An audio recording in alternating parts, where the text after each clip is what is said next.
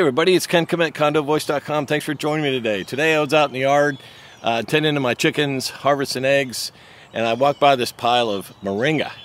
And I said, you know, I got to do that Moringa video for y'all. Okay, so listen, I'm a huge fan of Moringa. And this pile of sticks behind me, there's a story. And I'm going to explain it, and it's important. So I believe every one of us should be eating Moringa every single day. Now, this is not a medical video. This is not medical advice. This is not health advice. This is no advice. Okay, it's just me talking. All right, so make up your own decision whether you want to do this or not, and do your own research on Moringa. But listen, it's if any of what they're saying about it is true, anything, any part of it, it's amazing, and you're going to be better off for it. So here's what we do at my home. We have a Moringa garden. We have a Moringa forest, a mini forest, where we harvest our Moringa. And the cool thing about Moringa is it just grows everywhere. I mean, it doesn't even care what soil you put in it. I mean, you put it in, and it takes partial light, full sun, partial. You can dry this stuff out. You can have a drought. It'll look dead, and then it will just come back to life when you get the first rain. I think there's different names that different cultures call Moringa, but for example, it's God's tree, it's the tree of life, it's the miracle tree. Those are three of the names that I've heard said about it. I don't know what's accurate, what's not, but I can tell you that from the description of what the scientists have said about it, that it's remarkable. And so here's what I know, here's what I've heard. Okay, this is just what I've heard and what I've read. That Moringa has every vitamin there is. Every vitamin your body needs, my body needs. It has every amino acid that your body needs. So in the little leaves that Moringa produces, within that little leaf, there is an incredible source of vitamins and nutrients that we need to live.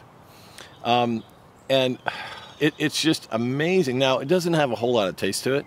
So that's what's good about it. And what we do is we have it fresh in our salads. We just walk out the door, we go to our little Moringa forest, we cut off a couple of branches, rinse it off, pat it with a towel, and then we pluck off the leaves because I don't like the stems, and we eat it. And that's what we do, and we put it on every salad. The supposed benefits of Moringa, the stuff that I've heard, again, it's not medical advice, it lowers blood pressure, which is a big thing, because as you get older, we all have, not all of us, but most of us have that issue. So we're just going to eat it, and we're just going to see how it works. The proof's in the pudding. Now, you know, that's not accounting for other life changes I could have made when I decided to start eating Moringa. I know it kind of gets, you know, a little messy there to try and say, oh, look, because you started eating Moringa, this health benefit occurred. I mean, it's hard to do that. It's probably impossible to do that. But I just know that I like it. It's easy to grow. You don't even have to fertilize it. Where does it get its nutrients? If you don't have to fertilize it and it grows in cruddy soil, how does it get its nutrients? How does the roots grab the soil that can be like basically sugar sand? Okay, in Central Florida where I live, it's basically sugar sand. Now I do composting, you know, so I recycle all that stuff, so I enrich my soil that my vegetables are grown in, so they have nutrients in it. They don't just taste good or look good, which is the commercial grade or the commercial variety that you buy in the store and stuff, because they're looking for high volume and less bruising. I grow my vegetables in really, really good dirt, and so I know that they're absorbing the nutrients that I give them in that dirt, and I know that when I eat that same tomato or that same lettuce, that it just doesn't look good and just doesn't taste good. It's good for me.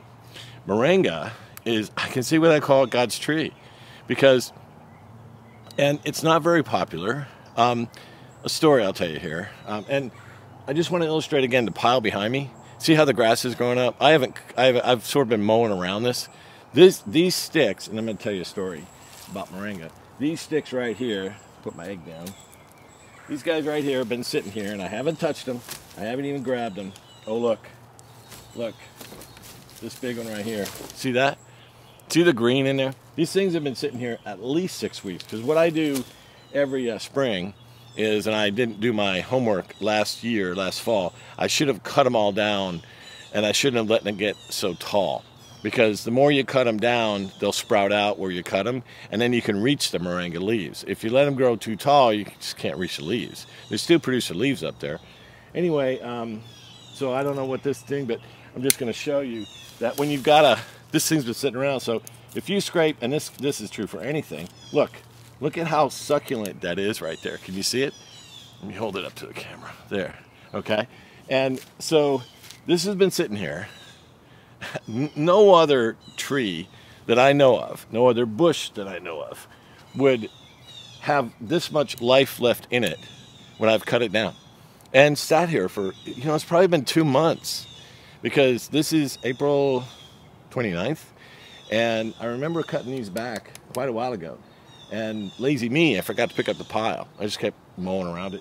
But I haven't really mowed the grass that much because it hasn't grown yet that much, It's that season. And here we are. Look at this. It's amazing. If I pick up any of these, look, I haven't touched these, right? This one's just raw and there's nothing. I haven't touched anything. Look, watch. Look at that. I mean, look at that. It's amazing. Now here's what's going to happen.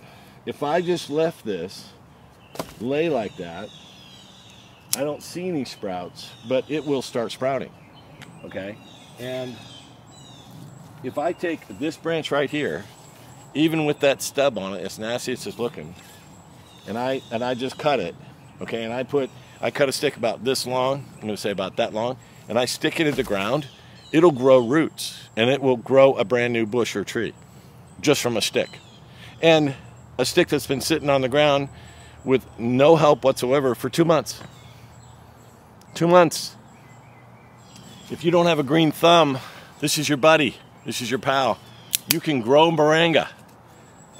You can grow it, and it's going to grow for you, and you're hardly going to have to do anything to it. So I want to walk you around here to my moringa. I'm going to show you how I harvest it and stuff. But this is my moringa. Now I got to tell you this story. So I have a little company. All right, it's a property management company, and over the years, and this goes way back too, because I've had this company for 35 years. I've had, literally, I was telling my wife the other day, I think I've had every person from every nationality that I could possibly imagine work for me, and it's just, I'm as diverse as anybody I know in terms of just come on to work. If you can do the work, then and I'm going to pay you. And I'm going to be happy about it. And we can mix cultures and we can do all this stuff. So, and every time that's happened, I got to know a little bit more about a different culture I didn't know or something. So one of these times, a nice young man who had just come off the boat from Cuba. And he worked for me. And we did it legally. I mean, he had a social security number. We did it right. We always do that right. And but he's a great kid. He didn't speak any English. And so anyway, he was a good worker, and I had another guy working for me that could interpret. So we were talking about, and the subject come up about moringa, because he came to my house, he saw the moringa, and he said, moringa. So I said, oh, you want some? I can give you some plants, you can take them home, you can grow them. He says, no moringa, no moringa. So we were laughing. And so anyway, the gentleman that interpreted explained to me the story. So in Cuba, Castro and the ruling people there tried to get the population to like moringa. And they did all this research and everything because the beef was too expensive, proteins. I guess there's a lot of protein in moringa. So the government said, well, if we could just get the people to like moringa and add it to their diet, then our population would be healthier and less stress on the medical system to take care of them. So they tried this for years, and there was some sort of a campaign on to plant moringa in your front yard. Like, everybody needs to grow moringa and everybody needs to eat moringa. So, and this happened. This is still going on, I think, in Cuba. I don't know. Maybe if you're Cuban, you can let me know. But anyway, but he had to eat so much of it that he got sick of it. And he didn't like it. And he said he'd never eat another moringa again. He'd rather eat beef now that he's in America. So anyway, and I can get that. I got that, you know. So for me though, I'm not a big beef fan anyway. But at any rate, because I'm more into vegetables and stuff like that. So for me, moringa is an easy thing to do. I mean, I love it. And the fact that I've done some research on it more recently, to really get down into the weeds of it, the details, I can see the health benefits could be amazing. So I'm moringa, rest of my life. I'm going to eat it. So the other thing we do with moringa is we dry it. All you do is you cut it and you dry it on a table and you leave it in the air conditioning and you let the natural dehumidification of the air conditioner suck out the moisture of the leaves. And after about 4 or 5 days, you'll see it gets kind of brittle.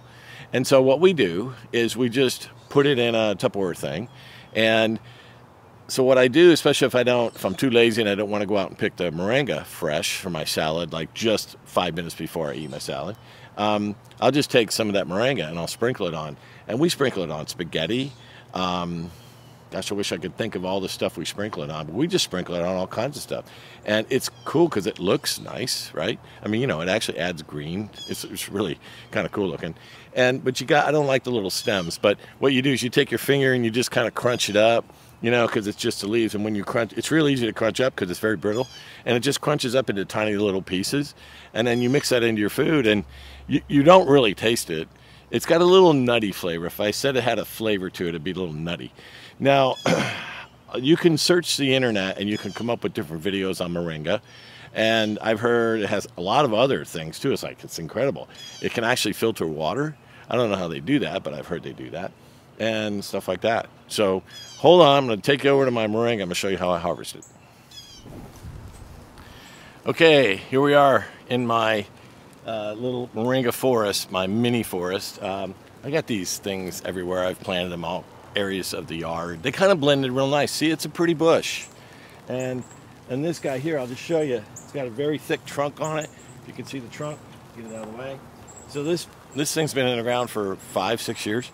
And so every year I just come off and I cut it right about here. And I get these nice, beautiful shoots, see? And they're very succulent. So anyway, so right here is my moringa. So like if I'm getting ready to have a salad, I'll just come out here and I'll just like boom, boom, boom, come up here. And that's my moringa leaf. It's so pretty and there's no bugs on it.